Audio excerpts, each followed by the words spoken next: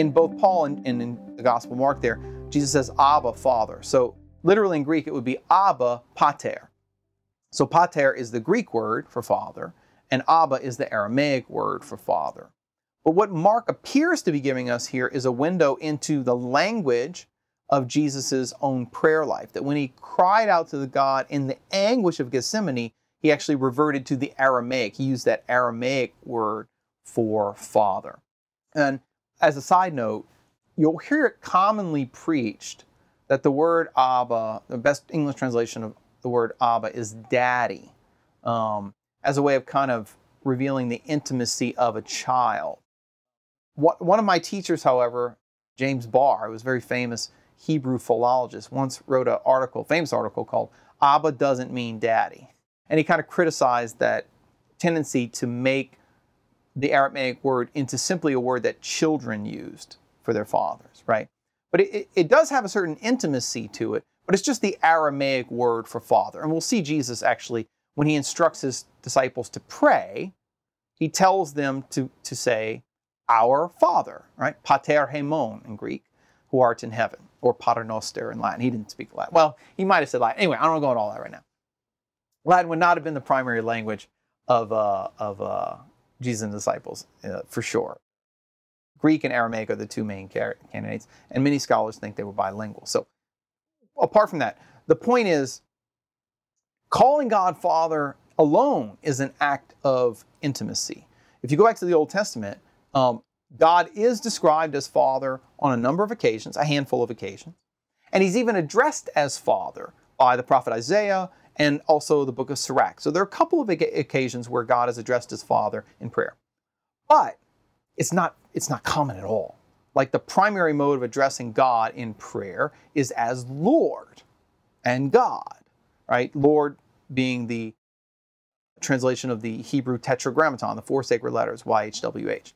So in the Old Testament, thousands of times in the Psalter, God is addressed as Lord. But when Jesus comes on the scene, he teaches his disciples to address God as Pater, as Father. And he himself addresses God as Abba. Why? Because the prayer of Jesus and the teaching of Jesus is an introduction, an induction into the mystery of the Trinity. Jesus calls God Father more times in the Sermon on the Mount alone than God is called Father in the Old Testament. Why? Because he's revealing the mystery of God's fatherhood as one of the principal teachings he's given to his disciples. So when they say, teach us how to pray, he says, pray like this, Pater hemon, right? Our Father who art in heaven. Okay, so Paul's piggybacking on this, and what's fascinating is the only two times Abba occurs in the New Testament is in Mark 14 and Romans 8, if my memory serves. I think that's right. Which shows that he can assume the Greek-speaking Christians in the church at Rome are using the Aramaic language of Jesus in their prayer. In other words, Christian prayer, that's important, is an imitatio Christi, an imitation of Christ. We're going to pray to the Father in the Spirit, even using the very words that Jesus himself prayed while he was on earth, above all in his agony in Gethsemane.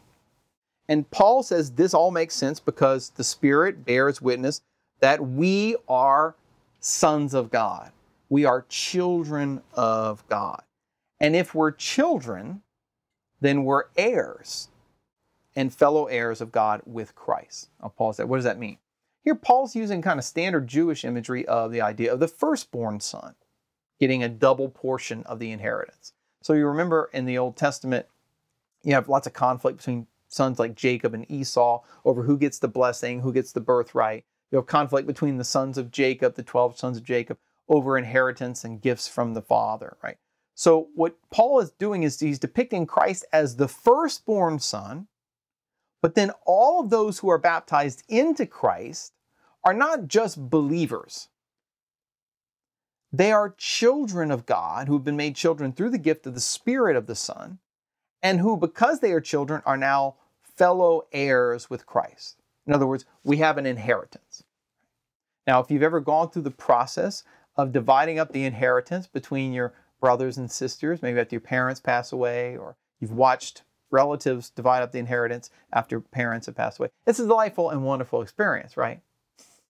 No, there can be a ton of conflicts. Families can be divided over who gets what portion of the inheritance. And what Paul is saying is that because we're Christ's younger brothers and sisters, then we're not just children of God, we're heirs. And what are we heirs to? The kingdom of heaven. We're heirs to the glory of Christ with one provision, provided that we suffer with him. Ouch. I wanted to be an heir without any suffering. Paul, what are you talking about?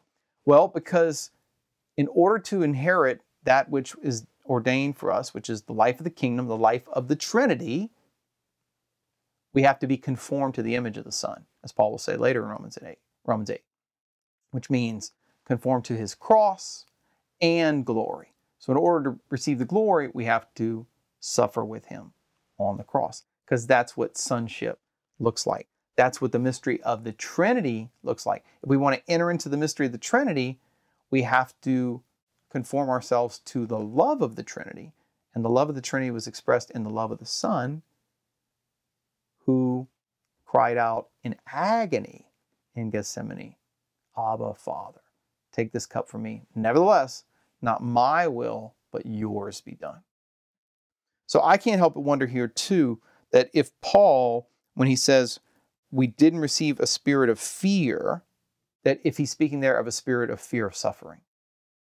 And so that when he says, when we cry, Abba, Father, he's not just saying, hey, in a general way, when we pray to God as Father. I think in a specific way, he might be alluding, and I'm just speculating here, but it's interesting to think about, to the one time we know Jesus prayed, Abba, Father, is when he's praying in Gethsemane, right? It's through the suffering of Christ that he enters into the glory of sonship. And the same thing's true for us as well.